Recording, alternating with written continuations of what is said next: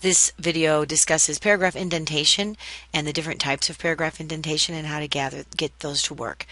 I'm using Word 2010 for the demonstration. However, these instructions work for all versions of Word. Specifically, each feature will work in Word 2007 or later.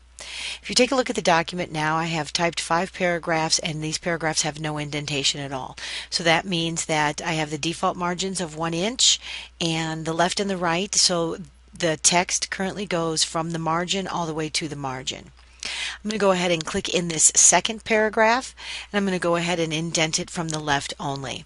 In the Home ribbon paragraph group, there are 2 icons for indentation. The one on the left will decrease the indent, the one on the right increases the indent. Each time that I click increase indent, you'll notice that the paragraph is indented 1/2 inch from the left hand margin. So if I click it again, it would be indented 1 inch, 1.5 inches, 2 inches. And if I click decrease indent, it will bring it back to the left, again in 1/2 inch increments. Another way to change the indent is from the page layout ribbon. On the page layout ribbon in the paragraph group, there is a specific area here for indent, and here I can actually increase it in 1/10 of an inch increments by clicking on these up arrows rather than in 1/2 inch increments. And of course, down would decrease the left margin. Excuse me, the left indent. So personally, I rarely come to the page layout ribbon and work with the indentations that are here, but it's nice to know that that is available. I also can click in here and put in any specific amount, for example 0.85, and press the enter key, and now it would be indented 0.85, and then of course click it again and type in a 0 and press enter, and it'll take it back to 0. So the rest of the video, though, I'm going to work only with these indentation marks and other ways to change the indentation.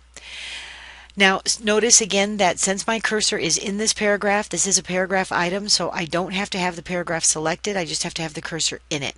If I wanted the indentation to be to more than one paragraph simultaneously, I'd have to select both paragraphs and then click the indent icon, and both paragraphs would be indented, or decrease the indent to have them come back.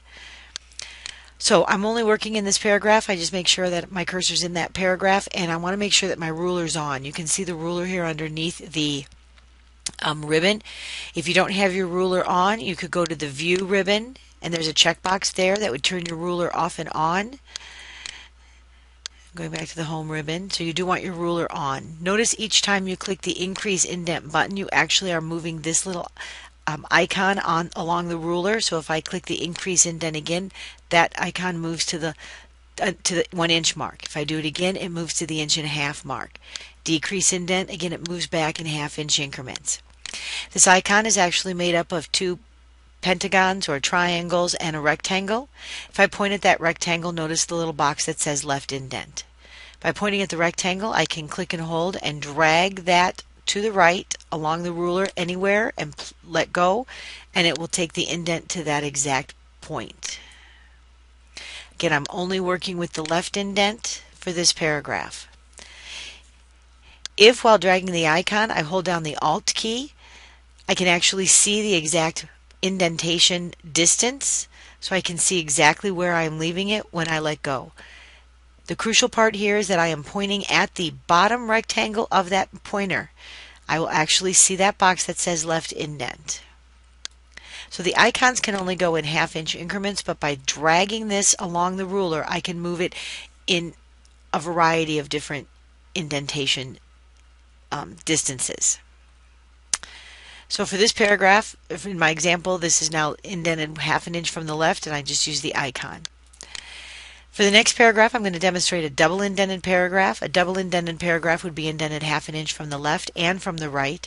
Generally, you only use it for quoted material that is more than 5 lines in length. When you have that, it should not be in quotation marks, but rather should be indented from the left and the right. To get the indentation on the left, I can use the increase indent icon, but again, that does only do right. If you remember on the page layout ribbon where I showed you this, I could get the right indentation here, and it would take it to 1/2 inch. So you can see this is indented now over here on the right hand side. But if you look at the ruler, you'll actually see that this little right indent marker has moved. Similar to the other side, although here I only have the one little triangle. I can slide this to any point I want to along the ruler, and all it's changing is the indentation of the right side of that paragraph. The next indentation I'm going to demonstrate is a first line indent. Again, this is on the left, and with the first line indent, we want the first line of the paragraph indented 1/2 inch, but not the rest of the paragraph. There is no ability for me to do that from the indent scroll arrows on the page layout ribbon. This is something I would have to do either from the dialog box or from the ruler, and I'm going to demonstrate from the ruler. Remember, I said this is two little triangles and a rectangle. Well, reality is the top triangle, notice if I hover over it, it says first line indent, is actually where the first line of the paragraph goes. So I'm in this fourth paragraph now. Notice that's where my cursor is. So when I drag that top triangle over to the 1/2 inch mark, I am seeing only the first line come in 1/2 inch. I didn't mess with the right indent. It's still out here at the margin where the gray and the white meets is the margin. I only moved the first line indent. Again, I can drag that anywhere along the ruler that I want. In my example, the 1/2 inch mark. And the last type of indentation I'm going to work with is called a hanging paragraph. Again, using that little marker on the ruler, the bottom triangle is the rest of the paragraph. See how when I hover over it, it says hanging indent? Be very careful. If you're too low, you'll be at the rectangle. You don't want to be there. You want to be up on the triangle. And I'm going to click and hold and drag that to the right. Notice the rectangle goes with the bottom triangle. Okay, and once I've moved that to the right, I left the first line over here at the margin. I moved this in 1/2 inch. I'm in this last paragraph. See how the first line stays at the margin, but the rest of the paragraph is hanging in. You actually use hanging indents most commonly with bulleted and numbered lists, which we'll cover in a later lesson. The other way to change your indentations would be in the dialog box. I'm going to go ahead and go back up to this first paragraph that I indented from the left and take a look at the dialog box. Notice how for the indentation it is tagged right here as 1/2 inch, 0 on the right, nothing special. If I take a look at the next paragraph, which was indented from the left and the right, and I go into the dialog box, notice it has a left and a right of 1/2 inch with nothing special. If I go to the next paragraph, which has that first line indent, and I open the dialog box, notice that it has 0 on the left and the right, but over here under special it says first line by 1/2 inch.